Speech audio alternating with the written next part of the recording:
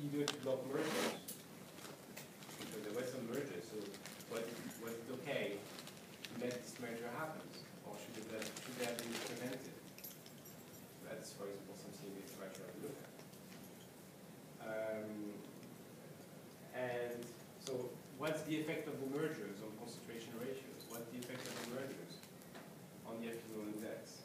Did mergers help some companies who were not at the top reach the top, for instance? That's that question. Is it something that lasts? No. But of course, the other question that somebody at the Competition Commission would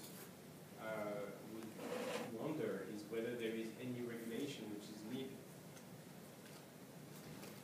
Is there a reason for the government to enter in the Hollywood movie industry and, for example, split some studios into half, or make sure that there is more competition happening? So that's basically that you should keep in mind when you do your coursework. Does it appear, despite the fact that there is a reasonably high concentration ratio, does it appear to be a rather competitive industry, or is it something which is more like an oligopoly with always the same companies winning?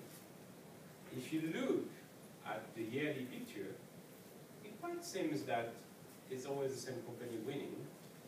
I think looking at market share, was it that Warner had the top market share for all the years except 2? I mean, seems to me like almost like, you know, British football. So that's the same. But if you look for example at the movies, that's the story that is told by the studios. But if you look at the movies, how is it really the case that Warner gets out a movie after movie after movie after movie, and each time makes a lot of money on all the movies that are released? And if you look at weekly data, what happens? Warner releases a movie, what happens? Is it a success? So that's basically what somebody at the Competition Commission would do. They would basically, the picture seems to tell, big picture seems to tell a story of a rather oligopolistic market. And in this case, the merger and acquisitions that took place normally shouldn't have been accepted because they make the matter worse. But if you look then in terms of films, yearly or weekly data, I mean, if you look in terms of film, yearly data, well, there was this graph with the cost versus profits made, and obviously tells you that it seems to be a bit complicated. Normally, you would expect normally in a regular market, you would expect some kind of vertical differentiation to happen. So if you pull something costly, then you can sell it at a high price, and therefore you make a lot of revenue. So if you need to pull something costly, then that should be an advantage for the big ones, because of course they have more means to spend a lot of money in developing the film. But is it really what's happening here? Well, apparently from the plots that we had on screen not long ago, it doesn't quite seem to be the case. So what you found was ordinary square less than half. So in case you found that less than half in was it profit or revenues you used? Profit? That was revenues. Revenues, I mean, rather loose relationship between revenues and costs. So basically that's something to have a look at. And one thing that you might want to have a look at is, of course, the question of portfolio effect. Can anyone tell what the portfolio effect is?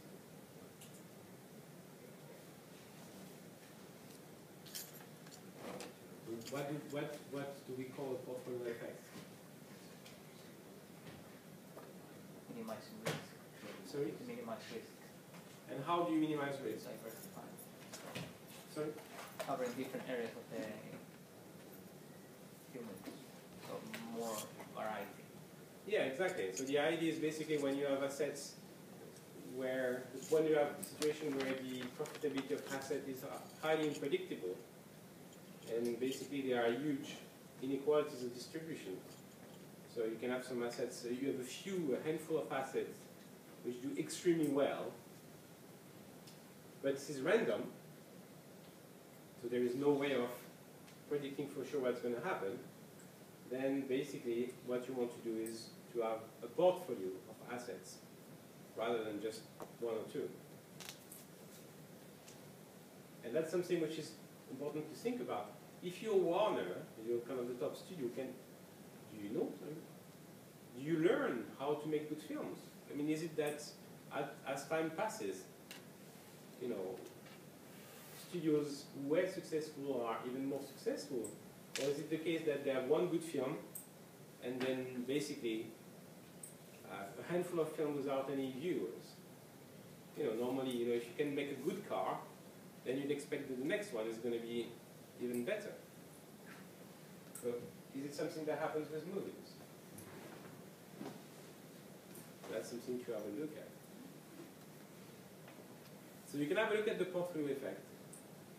Is it something that can explain the relative success of the studios? Do studios need to hold a large portfolio of films in order to retain their market share? Or can you just have two of them very good and that's it, you're done for the year?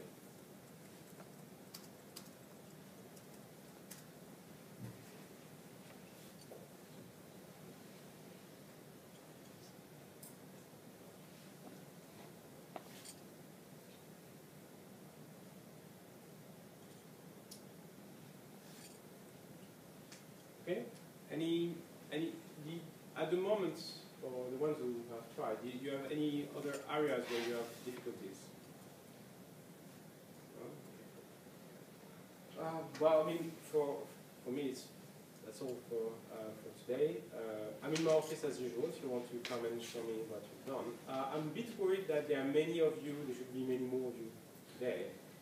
So if you know some people who have decided the course wasn't compulsory, if you could tell them that basically experience has shown that there is a strong correlation, in this case there is, a very strong correlation between people who actually take the time to come here and actually to show me their work and pass.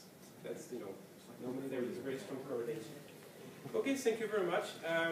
So a few of you have seen already, a few I haven't. So don't hesitate to come by and show me. MG5 to 9. Which days? 5 to 9. I'm here now. Normally I'm on Mondays. What have we meant there?